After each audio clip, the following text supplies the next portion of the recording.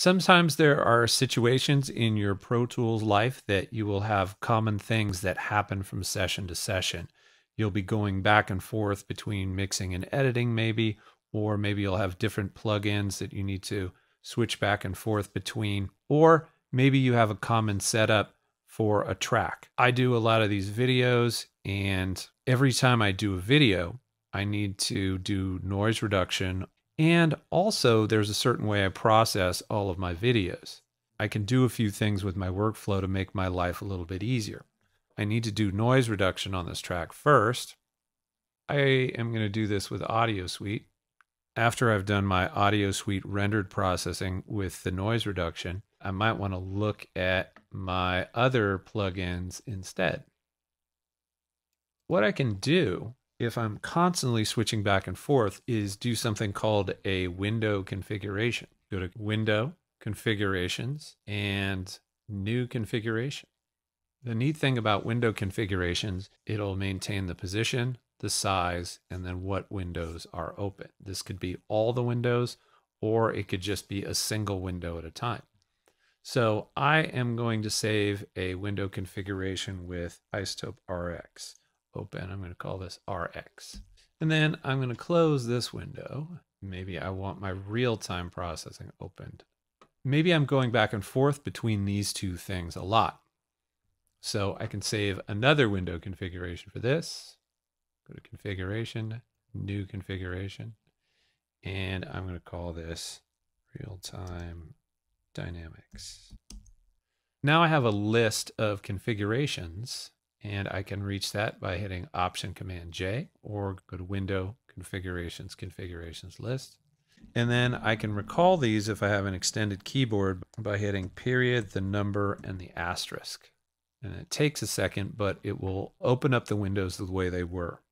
Then I can do period 2 asterisk, and it would bring this back right away. If you have window configurations, you can actually store these as memory locations as well. So you can go to your memory locations window, go to Window, Memory Locations. It's also Command Keypad 5 if you have an extended keyboard. Most of the time people think of these as markers that they use within the session, but you can also store other stuff within your memory locations. So I'm going to hit not return on a Mac keyboard, but enter, and it brings up a new memory location. Other ways I can create a marker are hitting plus in the markers bar, or I could control click in the marker bar as well, and it creates a new location. Within this, I have the choice down here to create a marker with my window configurations within it. And I might store this in like position 100 so it's out of the way. I might make another one. This time I'm going to recall a memory location, and then I'm going to create a new one, period 101. And then I hit enter, and then it creates one at that particular location. And this time I'm going to make this be RX. Now I can recall my window configurations by recalling a standard memory location.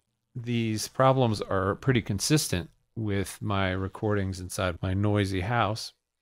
So I might want to save this standard processing that I have as what's called a track preset. I can go to the track name and then right click it, and then go to Save Track Preset. I'm going to call it VoiceOver Noisy House, and then click OK. Now, when I create a new track, now I have track presets here. I can right click this track, go to Recall Track Preset, and it's right there on the bottom. And then there it is.